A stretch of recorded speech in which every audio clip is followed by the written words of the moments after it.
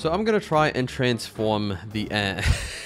No one else has done that before, right? Actually, I'm going to build a massive ocean on top of this island with a new custom water dragon, builds and decorations, and I'm going to get rid of this ender farm here and build one inside the actual ocean. Man, I am in for one big project. So out of many, first comes step number 1. The shape of the island is a bit hard to work with at the moment, so I need to get to some terraforming.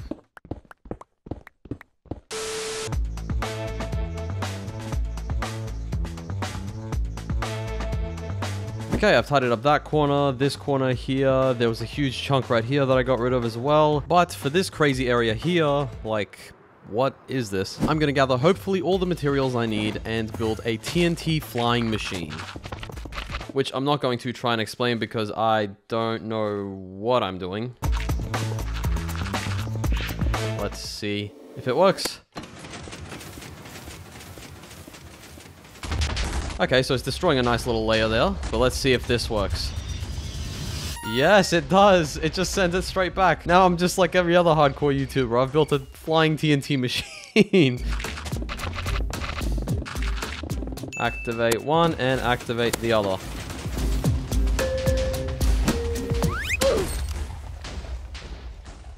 Well, that's fascinating.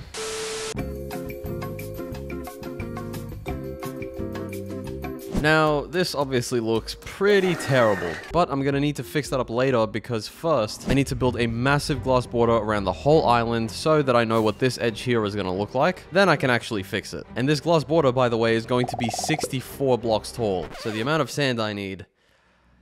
Okay, before we actually build the ocean, I'm gonna need a way to swim around in the water faster. So I'm gonna try and get a trident. Ow!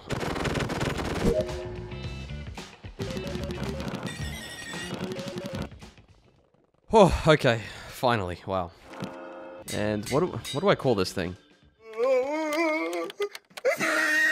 Okay, totally did not take an hour and 50 levels to achieve the flying fork, but here we are. We can now... Wait, you can fly around with one of these things in the rain, right? Is there any way to, like, force it to rain in Minecraft? So I've got all these boxes just for sand. Now to upgrade my other shovel and recruit these allays that I found last episode. And finally, let's collect some sand.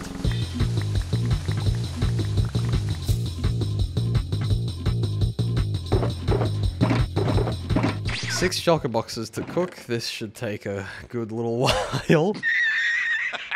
In the meantime, I need to make a flower dye generator so that I can make orange dye, so that I can color all my glass orange, because I'm orange. Alright, we've got 6 full shulker boxes of orange glass. Let's see how a whole stack goes. So every single one of these blocks that we're looking at right now is gonna have to have a stack of glass on top of it. This is one way to get motion sick real quick and develop shoulder pain, actually. Wouldn't be an easy video if I didn't just fall to the ground like an idiot. Over and over again. This is not the best sign. It's only been a few hours into the build and I'm already going insane. Okay, this is gonna take way too long, so how about I just give you guys one of these?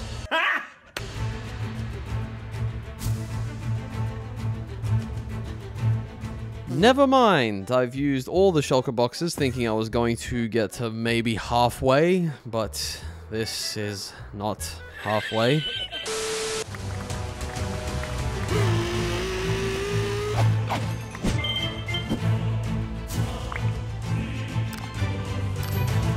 Okay, now we're at about halfway. However, it's back to filling these up again. I was in another world just then, and I almost broke my #1 shovel. Oh my days.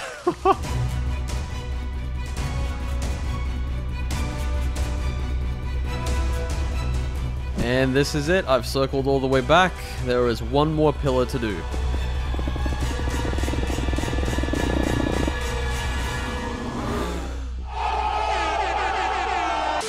Yes, this does look incredible, and I'm still kind of in shock. However, I've also been working on it for like 3 days, so let's just swiftly move on to the next step. After I build this dome here so the portal doesn't get messed with. The next step is to fill up this whole thing with water. First, I need to grab all the spare blocks I have, which this is probably not going to be enough. Then make a layer on here, 1 block down, all the way across. This build is going to be the end of me.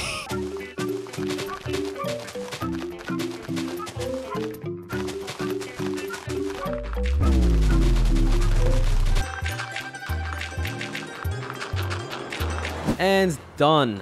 Wow. Now to just make a line of blocks all the way across and then put water on all of them. And because they are infinite water sources, they should spread to pretty much everywhere on here. There's a few corners that need to be fixed up like so. And now to break all the dirt blocks.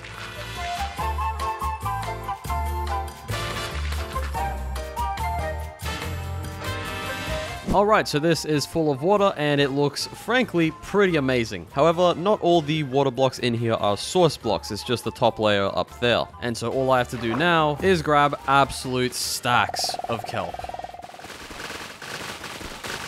And then place that kelp in that same diagonal line. Alright, here, you know what? Here's a whole bunch of soul sand. I'm gonna lay it all down next to all this kelp here, like so. And then after this transition, we should have a full wall of bubbles because I've already done all the kelp. So I think, yeah, the transition's already happened. Okay, dude.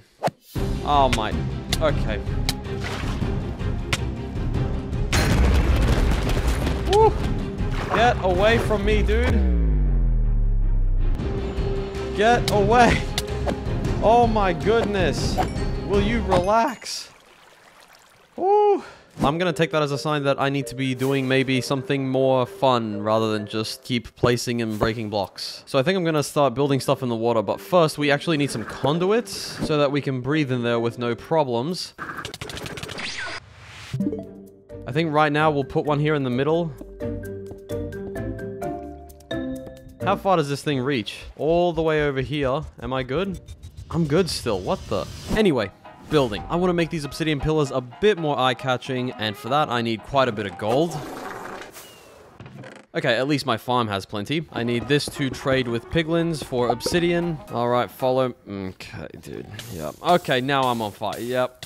Great. I need to recruit you. Come here. Real quick. And with those trades, we have a stack and a half and a stack of obsidian. It could be worse. It could be worse. And now the part where we bring it to life. Using glass and lava, we make these cool looking lava things. And we do that for all of them.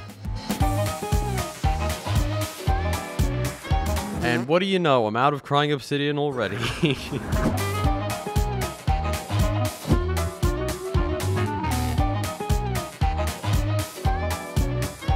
And boom, we've spiced up the obsidian pillars, and they look pretty cool. And we're not done with them. I'll be adding some stuff to the bottom, but first I need to figure out how much space I have on the floor, which means we need to move on to other builds. Something like a Mars base type of thing, a tiny ocean monument, something ginormous later. Anyway, for the Mars base, I'm gonna try using white concrete, a little bit of gray concrete, and I'll figure the rest out later on.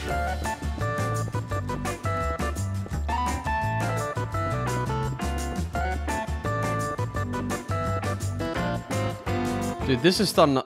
Oh, no. Oh, no. I'm not sure why I drained it in the first place. I guess maybe it's not all infinite water sources in this ocean. Maybe I'm a fraud. FBI, open up! This is looking pretty cool, though. I cannot wait to just build everything else in this ocean.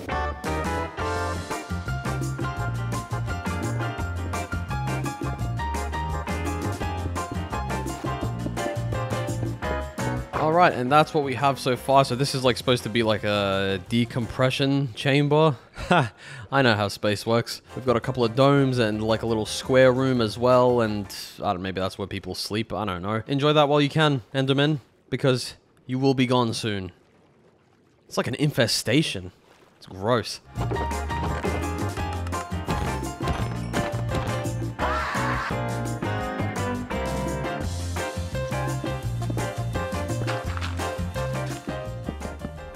Okay, so everything should be decorated. Now this is obviously the living quarters, I guess you could say, with their spacesuits. That is actually just iron armor. We've got a few too many storage solutions down here, including shulker boxes. Yes, I'm giving up shulker boxes for this build that we're probably not even going to see. We've got a little farming situation around here. If I travel through to this one right here, this is like a little computer room with some made-up language of sorts. Now, these people that are supposed to live here actually don't anymore, so, Alright, from a distance, here we are. We've got the pillars so far and the ruined space. Okay, well, I can't see it anymore. As you can see, there's several, like, little wreckages with debris hanging out, water going everywhere. All the Endermen are gone. So this is where someone used to live. I still don't know who. But that's the kind of story I came up with. Next piece of the puzzle, we're going to go over here and we're going to build an ocean monument. Yeah, because it's small. It's going to be smaller than Okay, now for that, we're obviously going to need some prismarine and some prismarine bricks, and I'm kind of out of prismarine stuff. Good thing I have a farm for that.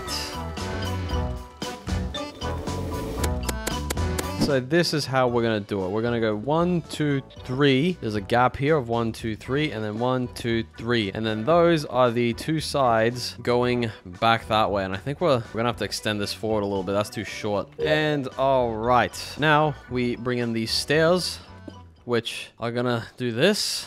Really? Okay, well, we're just going to have to roll with it. Oh, would you look at that? I forgot to craft some dark prismarine for the middle of the thing. I don't know how I function in day-to-day society. From the outside, you can see into here, and you can see that this is just a big fraudulent monument. So let's just patch that up real quick. And now you cannot see into it.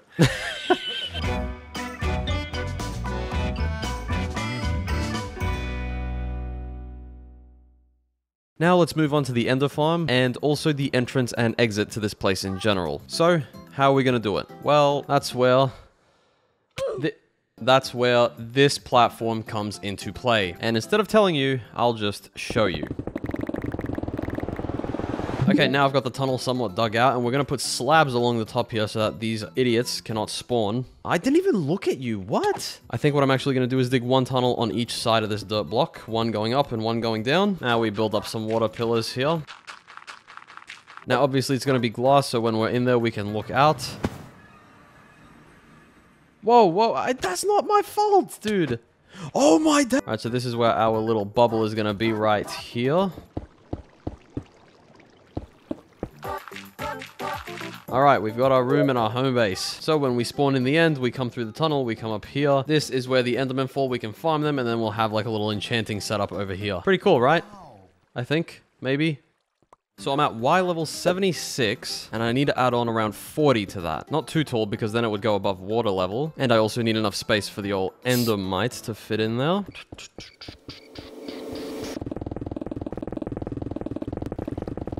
Wait, they can't spawn on glass. Oh, brother. Wow. So I guess for the replacement block on the bottom that they can actually spawn on, we shall go for some... do I go for black or dark gray? I think I go for black. Wait, no. Dude, I'm losing my mind. I made the roof out of wool.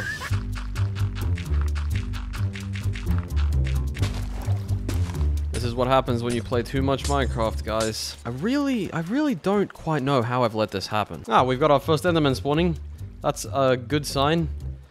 However, I still need to do the rest of the thing. Now I've finished the room, and we've got plenty of Endermen in here. Need to make a bridge all the way to my old farm, so I can transport this guy. Oh, whoops. I did not mean to make that many at all. At least I know I'll have enough, I guess. And this whole bridge should be spawn-proof, so we won't run into any Endermen. Let's see how this goes. Stop it. Stop it immediately. I would love to put on my chest plate for damage reduction, but okay. Well, that's not gonna work then, is it? Yes!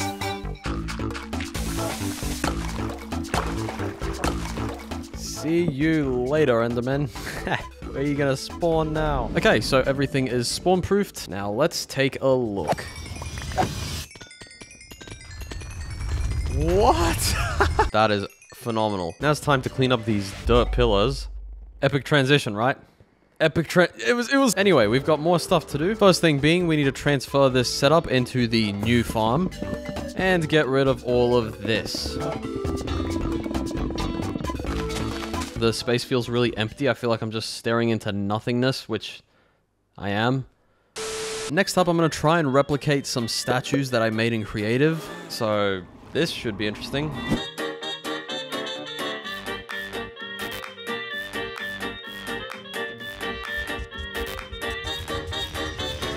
And this is what it looks like to oxidize copper for my second build. Looks like my cave has some kind of disease or something.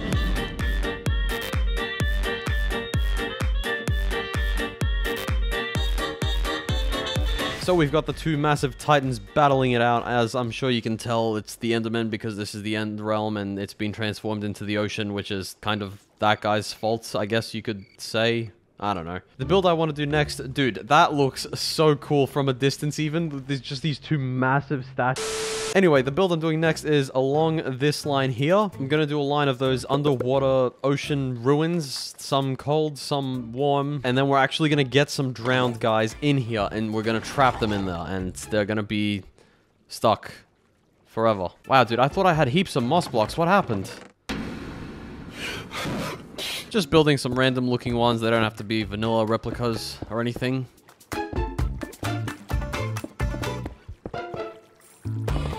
Now, how do I get this guy in here is the question. I think I'm just going to build the other ones first.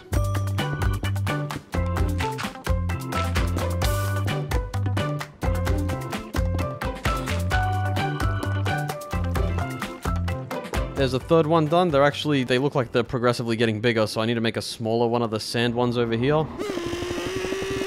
Alright, so we've got 4 of them done, all ready to trap a drowned guy. Before I bring them in though, let me just place some tall grass and kelp. Now see, that makes the place look a lot better, doesn't it?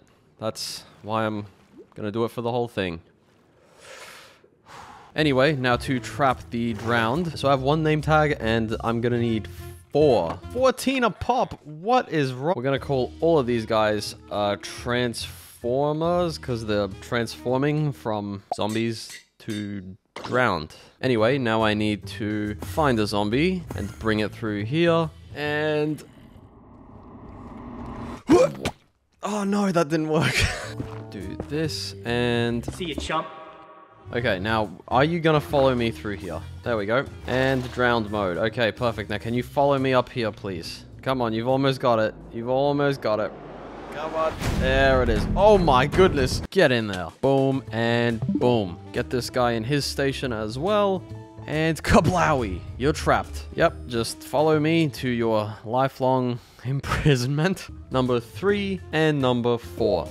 This is one of those things I think will look a lot better once we've got most of the build filled out. Anyway, I've been procrastinating finishing these pillars off. I need to put stuff at the bottom, which I'm gonna do.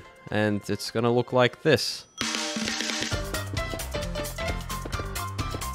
There's 3 of them done. 4, 5, 6, 7 of them. 8, 9, and last but not least, 10. Whew. So there we go, obsidian pillars looking much better now. And now to bone meal the whole ocean floor, which I think is looking pretty cool. Alright, here we are. Now this... It looks a little funky, but it does make the whole place look a lot more alive. Oh, I forgot the kelp.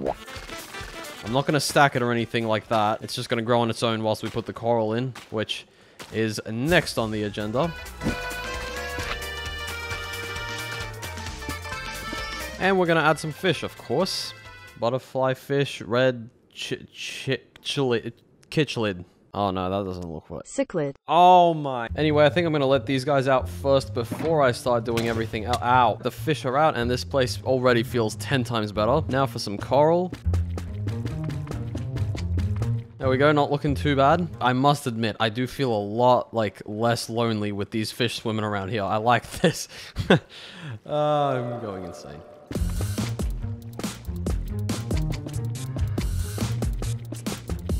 I'll be honest, I'm just kind of placing blocks randomly, and I think it's kind of working. Time for some coral fans and whatever else the other stuff is called.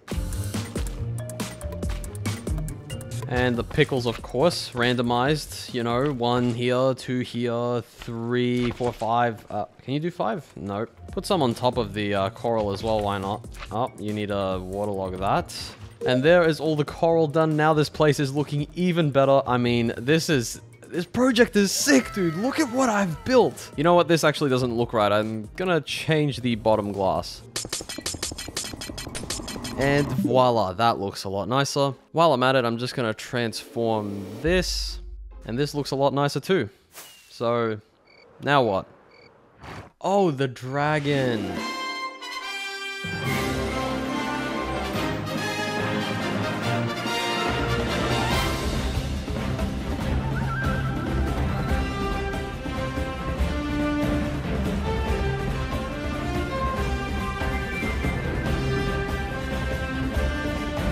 Oh my, I forgot to fix the, oh.